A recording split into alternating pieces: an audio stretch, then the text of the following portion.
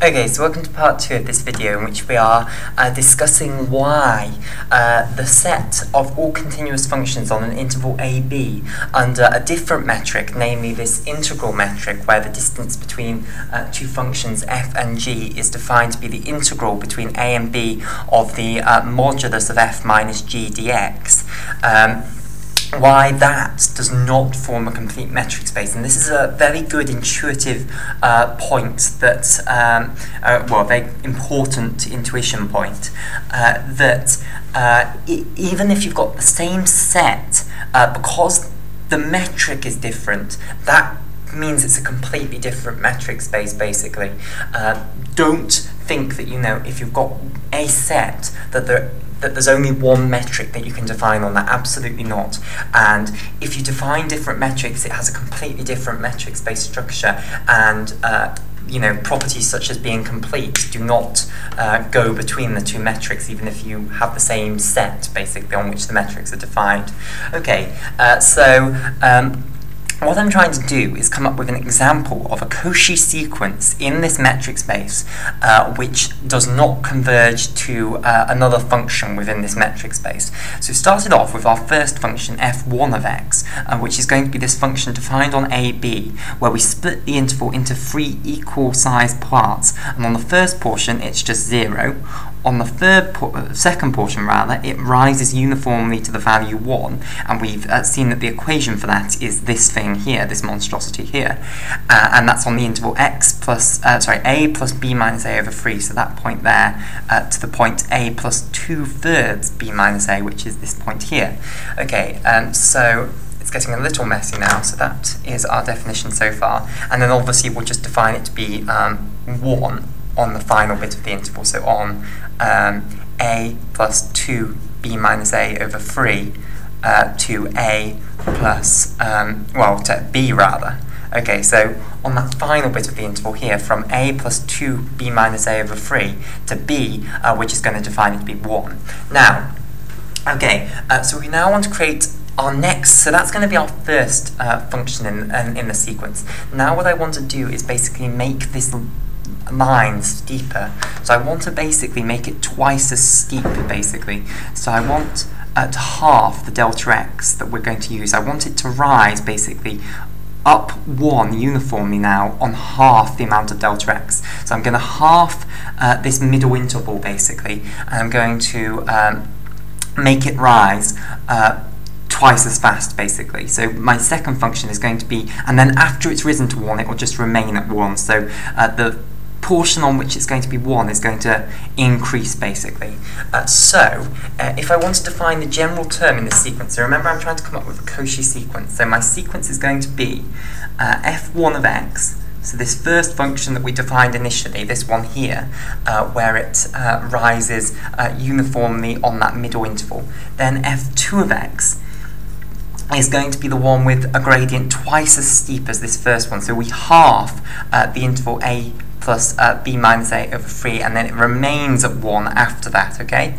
And then finally we're going to continue on, and we're going to get f3 of x, which will be, you divide this interval now into 3 pieces, so this middle interval, this interval a plus b minus a over 3 to a plus 2 b minus a over 3, we're going to divide that interval into 3 bits, and I want it to, so if I draw another picture, so for f3 of x, what I'm going to do is, here is the interval AB.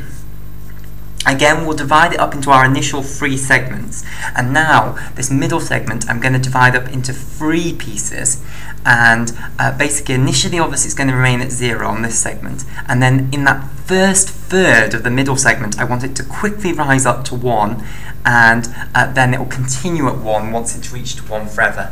Okay, so, well, not forever, until it reaches b.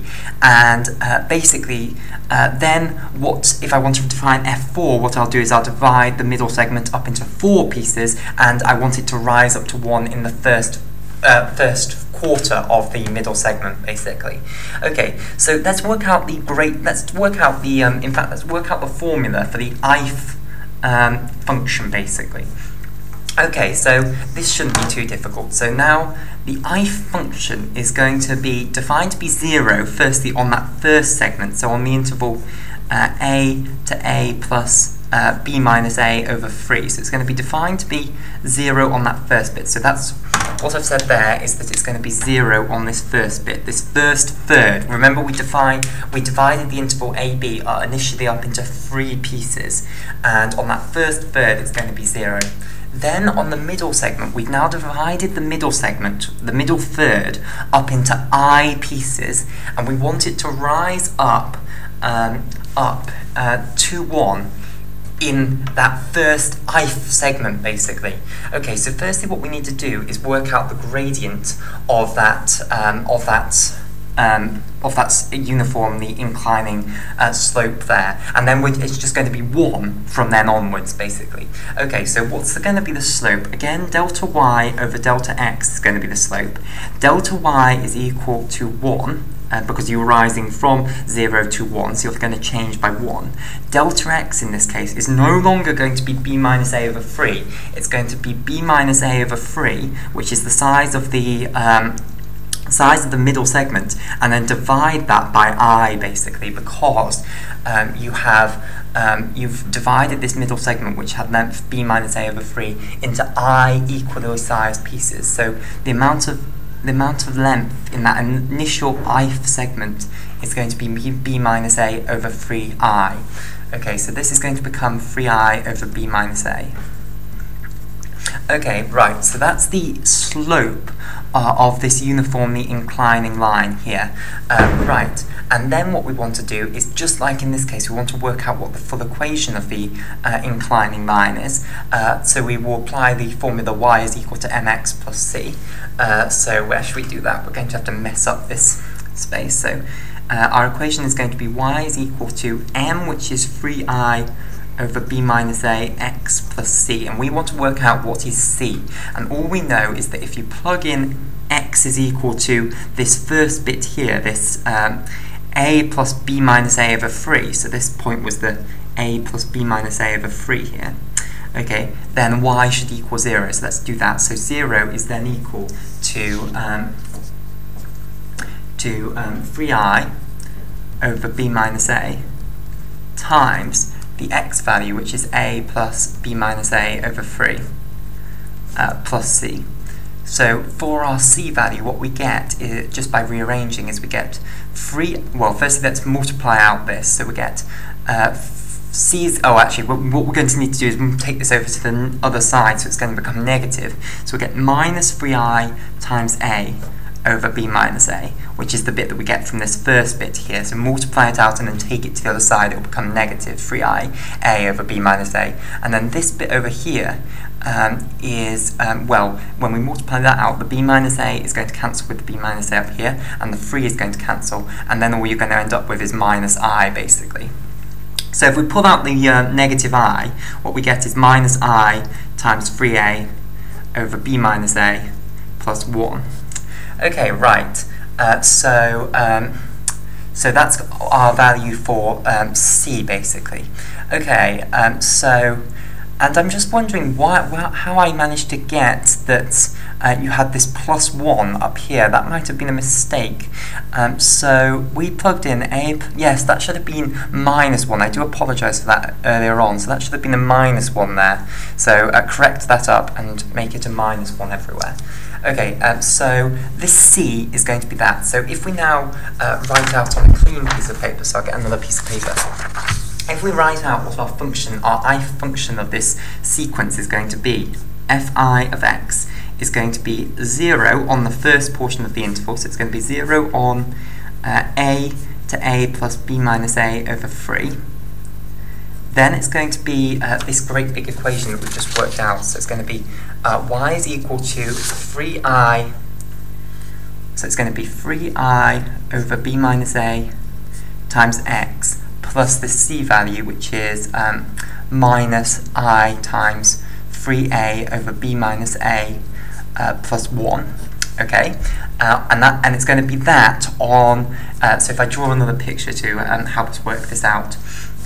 So here is the interval AB, we remember initially divided it up into 3 equal segments, and then we defined it to be 0 there. We then said divide up this middle third into I equal size pieces, so I'll just do that to help. On the first I segment, it's going to rise up to 1, that's what it's doing here, and it's going to stay at 1 for the rest of it until it gets to b.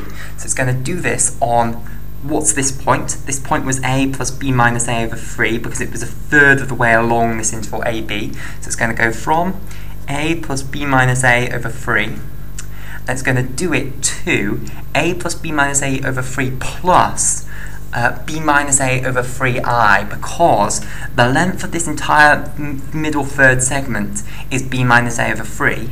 If we divide that by I, that's going to give us the length of this tiny little segment, so we're going to get b minus a over 3i.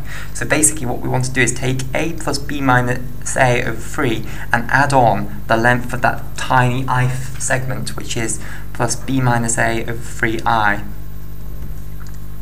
Okay, so that gives us what it is on that tiny little interval, and then it's just going to be 1 onwards. I'll just put, so, we'll do it properly. It's going to be 1 from this point where this uniformly inclining bit ends, which is a plus b minus a over 3 plus b minus a over 3i, and it's going to go all the way on till b. So that is basically what our I-th function is going to be.